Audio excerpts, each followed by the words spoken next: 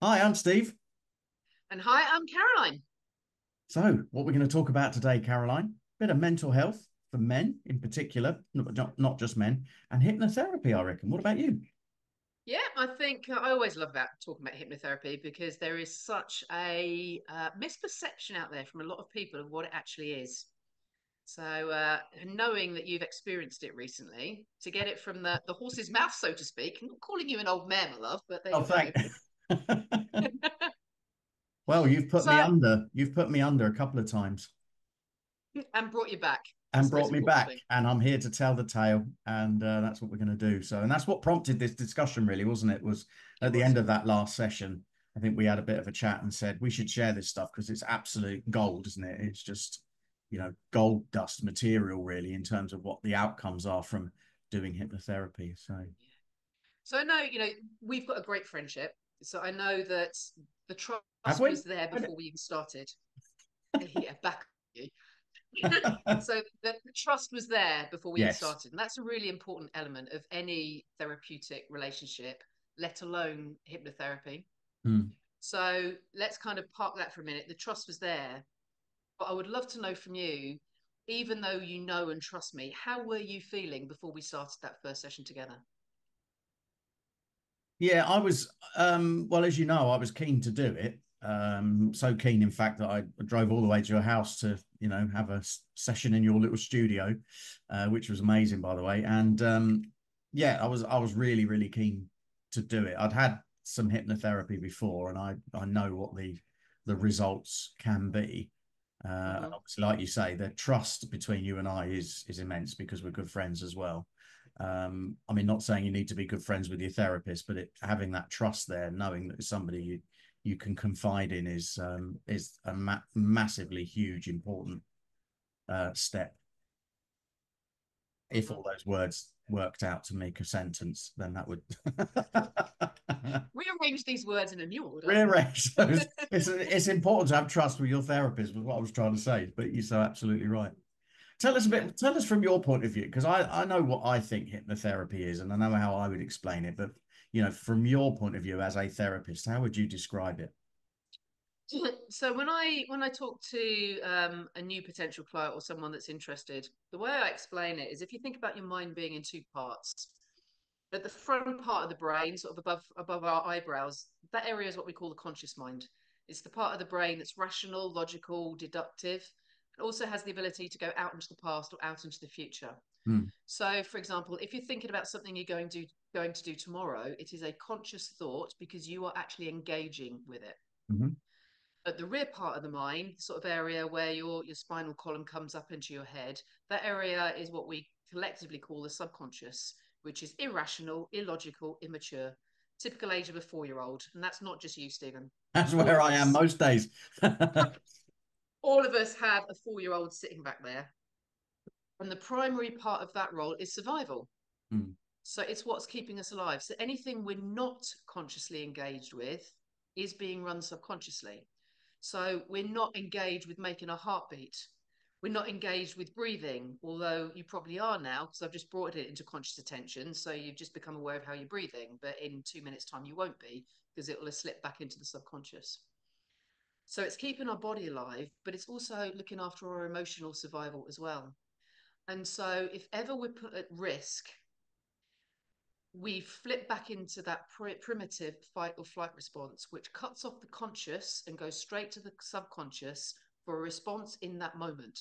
Yeah, Because yeah. if we go back to when we lived in caves, if a saber-toothed tiger came into the cave and intelligent, rational, conscious mind went, "What should I do today? Shall I kill it? Shall I run away?" Too late, you're toast. It's a very instinctive run away, kill. And even Saber-toothed though we're tigers less, were well known for liking toast. yeah, absolutely, yeah, bit of butter on the top is cool. And so even though, we don't live in caves, we're a little less hairy now because we've got central heating, we still have that primitive survival response. Hmm. And that when it comes to anxiety, to a lot of the what we term negative emotions, and that's a discussion for another time, my perception is there are no negative emotions, there's just emotions, it's how we choose to label them. Hmm. But all of the emotions that we have are then being run by that 4-year-old. Yeah. What's the most appropriate emotion in that time? It may be anxiety, it may be anger, it may be jealousy, it may be guilt, it may be love, it may be joy, but all of those are instinctive in that moment. Yeah. And a lot of the reasons that people seek support, let's use the word therapy, even though, again, I would much rather say let's have mental coaching. We have physical coaching, and that's deemed okay. Mental coaching, suddenly, for whatever reason, is deemed negatively. But if we want to enhance how we're using our mind, it's understanding what's the trigger. And that's where hypnotherapy is really effective because it works at that subconscious level. It's not applying a logical, rational, deductive solution because that takes a lot of effort. It takes mental power. But when you're in that crisis mode, the conscious mind isn't accessible, it's shut off. Mm. Therefore, you can have the best possible mental first aid kit. In crisis mode, it's not accessible to you. Yeah. Yeah. So, why I love hypnotherapy is because it gets to the root cause and deals with the roots. So, I use metaphors a lot with the clients that I work with. And I say, if you imagine that you have a garden full of weeds, you can bring in a gardener that scythes off the weeds at ground level. The garden looks lovely for a couple of days, but then the weeds start growing again. So you have to keep getting the gardener back in. That's a bit like the talking therapies. And I don't want to be negative. Counseling, psychotherapy, they all work. They tend to take quite a long period of time. Mm. One of my probably greatest strengths and greatest weaknesses, I'm a really impatient bitch. I want results really quickly. So my form of gardening is I come in with my toolbox and I give my clients a trowel and I teach them how to dig up the weed from the roots. So that then when the roots are gone, the weeds don't grow back. Also, that client has a trowel, they can dig up all the other weeds as well, which means they don't need me very long. Yeah. Yeah. And that is a very simplistic, but I think effective metaphor for how hypnotherapy is different to a lot of the other therapies. It's getting to the root cause so that you don't have to keep applying solutions. Yeah. Am I allowed to call you my hoe from now on then? Well, it's better than some of the things you've called me. And there'll be certain parts of the audience that will like that and others that will just have switched off at that point. No, all joking aside, you know what? I've just twice now I've had hypnotherapy.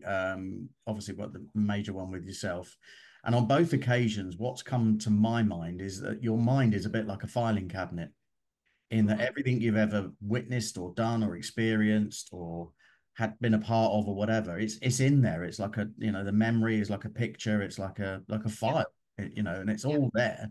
And what you yeah, did through hypnotherapy was help me to access those bits that were unhelpful, because what was clearly going on and the reason I wanted to do it was that there's something in the subconscious, so a file, in the drawer marked past. um, mm, there was something in there that was subconsciously meaning that I was attaching meaning to, things that I was experiencing and thinking about, and so on. um, yeah, and as I always say, and tell me what your thoughts are on this, what I talk about now, and as you know, I talk about mental wealth, yeah, um, because what I've kind of learned is that I can get depressed if I dwell too much on what happened in the past, and yeah, I can get anxious if I think too much about what might happen in the future. All of those are in this filing cabinet kind of yeah, image in my mind. So the only cure to not being depressed and not being anxious is to live 100% in the moment, in present, in today. Problem with that is there are these things in your past that your mind is going to every time something happens or someone says something or looks at you in the wrong way, and your mind is yeah. making that have a meaning. Does that make sense? Yeah, absolutely. And again, the way I kind of position it with clients is you've used filing cabinet, I use the word database. Mm-hmm. Everything Well, that I'm we're older than you experiencing, though, Caroline. much, um, everything that we experience goes into this database. So Right. you've got this vast amount of data, but it starts to get allocated against speak, Caroline, key criteria. One of them being survival, the other one being intensity of emotion. And so you end up with a database structure that looks a lot like an iceberg. So you've got references, you've got experiences that are easily accessible. That's like the bit of the iceberg above the water. then you've got all this stuff below the water that's effectively archived. Yeah. Yeah. And that radar that I mentioned earlier that's looking for risk is constantly looking at that iceberg to say, okay, what's going on out there? What do I know in my database to help me make the decision as to what's the best behavior in this moment? Yeah. Which Yeah. is why, we will stop ourselves putting a hand on something hot. Because at some point in your childhood, you burnt your hand. That reference went into the database. It was an intense emotion, pain. Also, it risked your survival. So it stayed above the waterline so that whenever your mind perceives something hot, it looks at that database, finds that reference, and goes, stay away from that because it bloody hurts. Mm. And that's what's keep us safe. So all of that, that it's why we don't drive through red traffic lights. It's why we check before cars. None of that we were born with. It's all because we've had experiences that have created memories that now have the purpose of keeping us safe, Yeah. which is perfect. There's an awful lot of stuff that goes on that also gets misfiled. So I do a lot of work with phobias, for example, which are very, very acute forms of anxiety. Um, And one of the ones that are I all learnt as well, right? Most phobias are learnt. Um, the majority are learned. Some are through trauma. Right. Okay. Yeah, so Mm. you can have a traumatic experience. So something like a car accident would be a good example of that. Sure. Yeah. Yeah. Yeah. But to give you a context, I worked with a lady who had a really acute fear of birds. So she couldn't sit outside in the summer with the risk of a bird, hopping around and or jumping on the table and picking up a crumb. And her database had a file that we accessed. We couldn't quite pinpoint it down, but we reckon somewhere between a year and 18 months old, where her mum had put her out in a pram to have a sort of midday sleep, as you used to do when we were young, and a crow had landed on the handlebars. So there was her as a relatively young baby, all swaddled up with this massive, great black thing with a huge beak that she couldn't respond to. So a natural instinct is fear, really intense emotion, and she was at risk. So that file, even though she was only a year old, was still at the top of her iceberg, top of that database. So But she any never knew it. time her conscious mind saw a bird, it went, what do I know about birds? Shit, they're scary. Yeah. Yeah. So Yeah. she would Yeah. have that acute response, which, Mm. when you know that context, makes complete and utter sense. Yeah. I agree. But what the subconscious mind can't reference is she wasn't a year anymore. She was 54. Yeah. Yeah. And that's where hypnotherapy works. It comes in and it brings new information into that memory to say you aren't that incapacitated baby anymore. And all you need to go is shoo, and the bird flies away because they're done something more scared of you Yeah. than you are of it. But as She you, literally next day went out and walked through the equivalent of Trafalgar Square where she was surrounded by pigeons. right. That's the impact. It's so quick. But she wouldn't have known that, would she, consciously, because that was No, going on subconsciously. And I mean, when correct. I did the session with you, I think one of the things that came up for me, and it's the second or third time now, was a memory that I happened to know when I'd actually recounted that to my mum years ago when she was alive. I'd recounted this memory, and according to her, I was about 6 months old.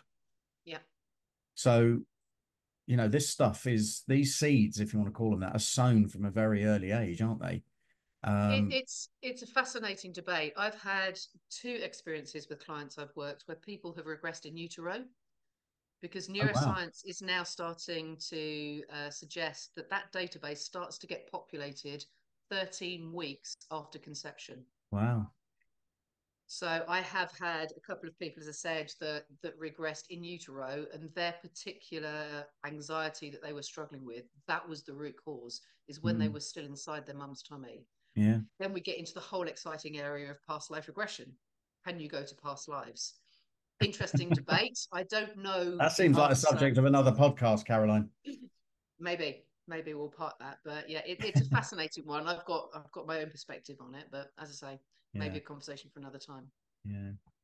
So just to wrap this part up, then, why would somebody, what would prompt them to want to go and have hypnotherapy? Because, and I suppose it's a loaded question because for me, I think I was already in a reasonably good place when I decided to do it. And as you know, the purpose of it was because I was about to make a big, fairly life changing decision, and I recognized that something was kind of stopping me, Mm. emotionally or subconsciously. Um, but I've already done a bit of work prior to that. So at what point do you think someone should go, yeah, I'm up for a bit of hypnotherapy now?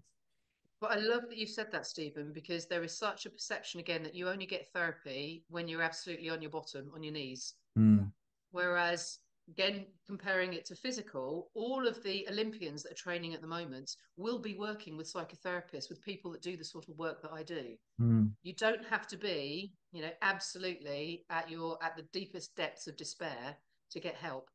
yeah, Anything that you is holding you back, hypnotherapy can help you with. So whether you're absolute, in a deep dark hole, hypnotherapy can help you.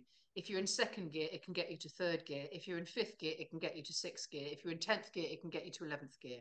mm, We all have things that, in whatever shape or form, are holding us back. And typically, that thing, which was a prime example of where you were, you didn't understand what was holding you back because it was at the subconscious level. So look at the subconscious level and you will find what that issue is. yeah, And that's what hypnosis gives you access to. yeah. Excellent. Now, in part two, what we're going to talk about is the difference between how maybe men and women, uh, and any other genders that you choose to be, are defining or how they approach mental health or mental wealth. So, join us in part two. I look forward to it. Great chat, Stephen. Thank you.